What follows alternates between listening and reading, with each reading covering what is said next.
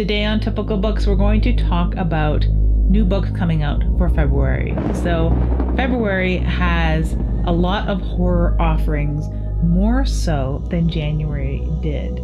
But I've culled a lot of the thrillers out of the pile. There's still a lot of thrillers here for whatever reason. I think that the newer styles of horror are getting closer and closer to thriller, and thrillers are getting darker and darker. So horror and thriller are like slowly combining forces more so than ever before. So this chilly, horrible month has a lot of chilly, horrible reads in store.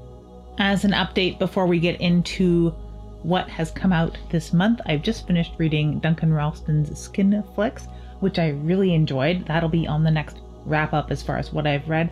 Anthony Burgess, A Clockwork Orange, and I had to actually go online to read the last chapter because this is an old American version, which they deleted the last chapter so that they could have a little more bleak ending.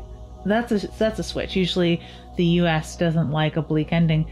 And I finished reading Richard Lehman's Friday Night in the Beast House, and it has a bonus novella, The Wilds, which I'm going to read tonight, which I haven't finished yet, but that's what I've read this week. So I'm pretty happy about getting some more books under my belt, closer to the 25 books off my shelf I wanted to read before I buy any more, and even before I unbox like Book of the Month Club, which I have one sitting there, and a pre-order that I haven't unpackaged yet. So hopefully soon I can pick up some of these books. Some of them actually are on the patron poll, so people can pick what I'm going to read next, and we'll get to that in a second. So to start, we have some January books. Hunted Highways, Road Trip Horror by Roland Bursey Jr., Lucas Magnum, and Carver Pike. So this is promising to be an extreme thing. This comes up from Crystal Lake, and they've been doing these triage-inspired collections of 3 authors writing novellas and short stories. So that's really interesting to me, and to have these authors who typically write darker fare write something about Hunted Highways, I love it, because I am a big fan of like the I-91 killer, or whatever he is, an I-91 killer, the trucker killers and Highway of Tears. All those sorts of true crime stories really speak to me, because there's nothing more terrifying than driving across country and being stranded, or if in the olden days, hitchhiking. So it says, embark into a journey onto terror where each mile is marked by suspense and horror. These 3 horror novellas transform travel into a treacherous adventure where the next stop could be your last. Terrifying, terrifying stuff. That is January 29th from Crystal Lake and 3 awesome authors. January 30th, we have Midnight on Beacon Street, a novel by Emily Ruth Verona. This comes out from Harper. And this has been doing the rounds. A lot of people seem to be reading this. When people are asked their like new horror for 2024, this is usually on the list. It struck me as more of a thriller, but I can see where the horror vibes be at, as the kids say. It is a babysitter killer kind of thing. The evening starts out normally enough with games, pizza, and dancing, but as darkness falls, events in this quaint suburban New Jersey house take a terrifying turn. Unexpected visitors at the door, mysterious phone calls, and by midnight, little Ben is in the kitchen standing in a pool of blood with a dead body at his feet.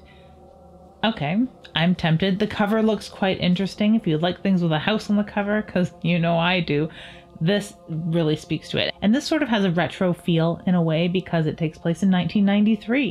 And 1993 is probably retro now, isn't it? January, getting into February, we have The House of Last Resort, a novel by Christopher Golden. And a lot of people have been talking about this one too. Not only does it have a house on the cover, it has house in the title. Wow. This comes out from St. Martin's Press. Across Italy, there are many half-empty towns nearly abandoned by those who migrate to the coast or to other cities. The beautiful crumbling hilltop of Bacina is among them, but its mayor has taken drastic measures to rebuild, selling abandoned homes to anyone in the world for €1 if the buyer promises to live there for at least 5 years. Okay, let's get to the horror here. It's a no-brainer for American couple Tommy and Kate Puglisi, who work remotely, and because Bacina is home of Tommy's grandparents, his closest living relatives.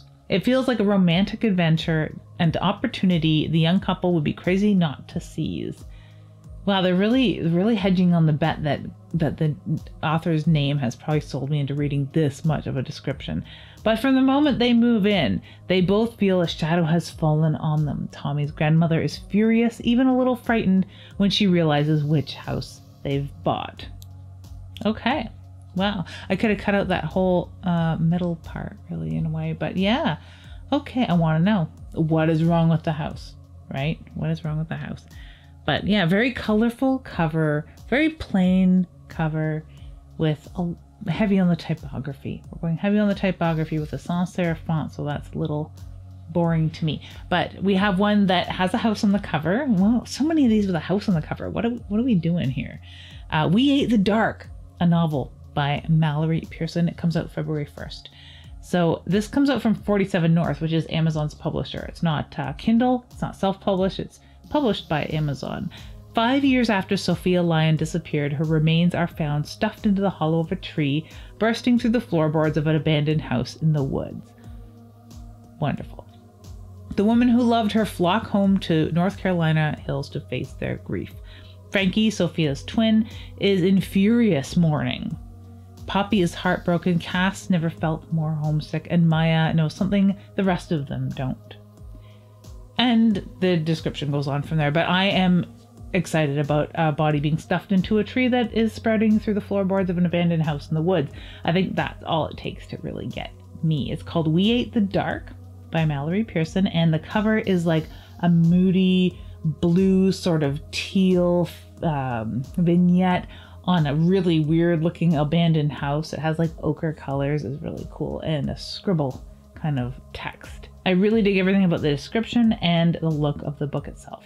February 10th, we have a book that does not have a house on the cover. It's called Cymbals Eat Guitars by Josh Hansen, and this comes up from Black Hair Press. It has got a very iconic cover, in my opinion. They've taken something that looks like the cover of the Clash, I believe it's the London Calling album, and they have similar text on it.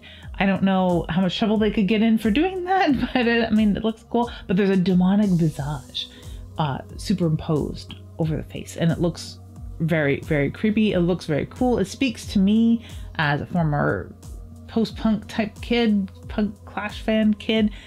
3 friends take their punk trio into a remote mountain town for an unplanned stop on their farewell tour. When the show is interrupted by a catastrophic train derailment, the little resort town is transformed into a landscape of terror, and the 3 friends must fight for survival against a populace turned suddenly monstrous.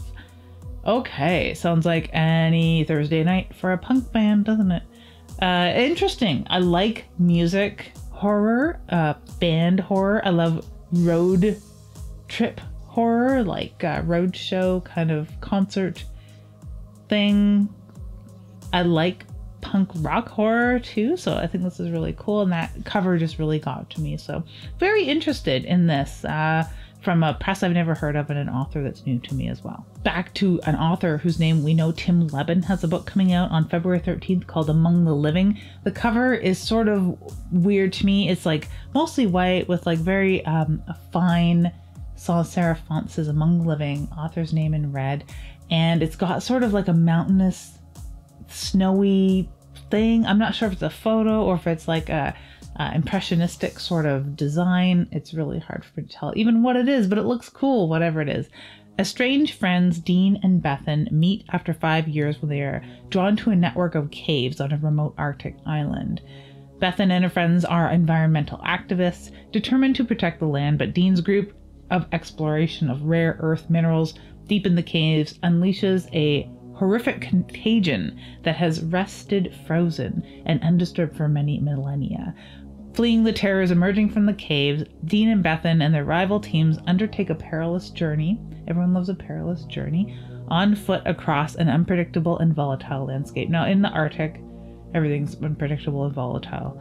The ex-friends must learn to work together again if they're to survive, and more importantly, stop the horror from spreading to the wider world. I really like this idea, and Tim Levin is great with the environmental horror. Eco-horror is really his forte, which he's been doing for a number of decades, it seems to me. So very interested to read this. I do like Arctic horror, cold horror, winter horror, snowy horror, and yeah, contagion, eco-horror stuff.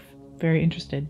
On the same date, we have Fractured Fables by Alex Eynhallow. This comes out from Tor, and I really did enjoy the last Alex Eynhallow book that I read. Maybe it's only 2 stories. It's called A Spindle Splintered is one of the stories, and A Mirror Mended. I thought there was 3 stories, but I'm not really sure. But retellings, you know, I'm not that interested in fantasy retellings for whatever reason, even though I really like fairy tales, and I'm a very big Hans Christian Andersen and Grimm's fairy tale fan. Retellings usually aren't for me. So if you read Fractured Fables, I want to hear all about it. On the same day, what are we, February 13th, we have a new Darcy Coates book. It is the 4th in a trilogy series, The Hollow Dead. There are still mysteries to uncover for Kira's foggy memories as she prepares to fight for the souls of the tormented dead. What she doesn't know about her own past may come back to haunt her.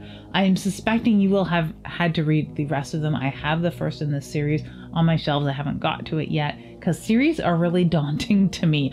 You'll notice I usually don't talk about series, but I really like Darcy Coates and I love the cover of this. It has a very artistic, things interwoven on a distorted sort of sans serif font, great big bold lettering.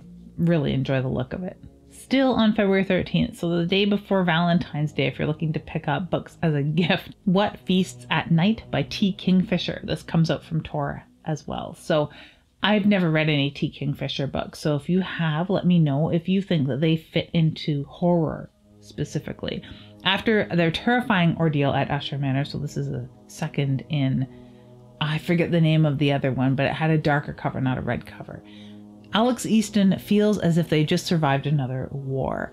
All they crave is rest, routine, and sunshine, but instead, as a favor to Angus and Miss Potter, they find themselves heading to their family hunting lodge deep in the cold, damp forest of their home country, Galatia. So, yeah, I don't know much about the Usher angle in the first book, so if you have read it, let me know. Coming up on February 20th, we have Island Witch, which has a really traditional looking cover. It has a very cool witchy looking woman on it. It's got very cool text up top, and it has a verdant looking island with a sunset behind it. Reminds me somewhat, of course, of Island from Richard Lehman. Always anything about an island with this sunsetty photo would. Comes up from Berkeley, and it's written by Amanda Jayatisa. Being the daughter of the village Kapawa, or demon priest, Amara is used to keeping mostly to herself. Influenced by the new religious practices brought in by the British colonizers, the villagers who once respected her father's craft have turned on the family. Yet they all seem to call on him whenever supernatural disturbances arise. So yeah, Island Witch, if you're interested in something a little different, especially in the middle of February where it might be snowy and cold where you are, depending, Island Witch might fit the bill. Also on February 20th, we have one book that is on the poll list. I'll post it in a community post and put the link down below so that you can vote on it too. Voting's open till the 15th, and you can pick what I read next month. But My Throat an Open Grave by Tori Bovalino, an author I've never heard of, with a very cool cover. It's got like an upside down girl that's laying on the ground, and the text is above My Throat an Open Grave, and there's a bloody handprint on her white nightgown. So very interesting looking to me. I think it may be a YA novel, but I don't really know because it doesn't say entirely. The publisher I've never heard of, Page Street Kids. So I think it is like a YA. Growing up in the small town of Winston, Pennsylvania feels like drowning. Lee goes to church every Sunday, works when she isn't at school, and takes care of her baby brother, Owen. Like every girl in Winston, she tries to be right and good and holy. If she isn't, the Lord of the Wood will take her. She'll disappear like so many girls before her. But living up to the rigorous standards of the town takes its toll. The description goes on from there. I don't really want to ruin it, but it reminds me quite a lot of Slewfoot, which came out last year from Gerald Brom.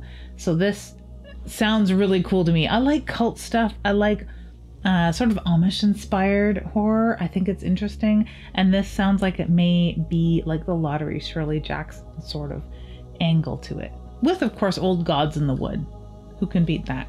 February 22nd, we have Eynhallow by Tim McGregor. This comes from Raw Dog Screaming Press, and you may have heard me talk about Tim McGregor's work before. I'm really looking forward to this. It is one that I have pre-ordered. so I gotta get my 25 books read. Orkney Island, 1797. Agnes Tulloch feels a little cheated. Is not the island paradise her husband promised it to be when they wed. Now with 4 young children, she struggles to provide for her family while her husband grows increasingly distant.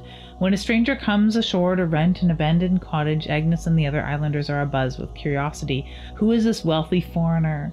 And why on earth would he come to Eynhallow? Her curiosity is soon replaced with vexation when her husband hires her out as cook and washerwoman, leaving Agnes with no say in the matter. Agnes begrudgingly befriends this aristocrat in exile, a mercurial scientist who toils night and day on some secret pursuit. Despite herself, she's drawn to his dark, brooding charm, and who is this Byronic stranger sweeping Agnes off her feet? His name is Frankenstein, and he's come to this remote island to fulfill a monstrous obligation. Okay, so if, like me, you were reading that and being like, oh, I don't know, it sounds kind of like a romance or something. Yeah, just the name Frankenstein. I'm glad that he saved it for the end of that, because starting it out, you might have had a different take. You might have been like, oh, I don't know if I want to read anything derivative like this. So I've read some really cool stuff from fellow Canadian authors that do a take on Frankenstein or Dracula. So I am looking forward to this sort of thing because I love Tim McGregor's work, his voice, and stories about Frankenstein. Coming up on February 27th, we have Bored Gay Werewolf by Tony Santarella, and this comes from Atlantic Books. I don't know if I remember that publisher. This is a new to me author, I believe, Tony Santarella. And Bored Gay Werewolf, like, aren't we all just a little? Brian, an aimless slacker, works doubles at his shift job, forgets to clean his room, and lays about with his friends Nick and Darby. He's been struggling to manage his transition to adulthood almost as much as his monthly transitions to a werewolf. Like, I can relate. Really, he is not that great at the whole werewolf thing, but his recent murderous slip-ups have caught the attention of Tyler, a millennial were-mentor determined to take the mythological world by storm. Tyler has got a plan, and weirdly, his self-help punditry actually encourages Brian to shape up and stop accidentally making out guys who ghosted him on Grindr as potential monthly victims. But Brian gets closer to Tyler's pack, and alienated from Nick and Darby, he realizes that Tyler's expansion plans are much more nefarious than a little lupine enlightenment. Okay, really catchy written synopsis, really, really cool looking cover. It's almost like in the brutalist fashion of whoever it was that did the KMFDM artwork for all of their album covers. If you are a KMFDM fan, you will know who I mean. It's very interestingly done like that. And instead of just red, black, and white, they're using like black, purple, and green. It's like the symbolic colors of millennial emo punk kind of colors, isn't it? But yeah, Bored Gay Werewolf. I'm quite interested in that. Are you? Is it just me that maybe wants a little more fun after such a dour little season? Maybe it will be a good perk up going into March from February. But yeah, that is what I found in February that really spoke to me horror-wise. Very interested in some of these cultish small town stories. So many books with houses on the cover and Bored Gay Werewolves and Frankensteins. That is everything coming out for February. There's quite a few titles that spoke to me. Of course, things that are on the poll, so you can pick what I read next month if you're interested. Is there anything on that list that you've already read or that you already have sitting on pre-order? Let me know. Or if there's anything that you are now going to pick up as a result of this video, let me know in the comments below. And as ever, thank you very much for watching. Have an ooky, spooky day.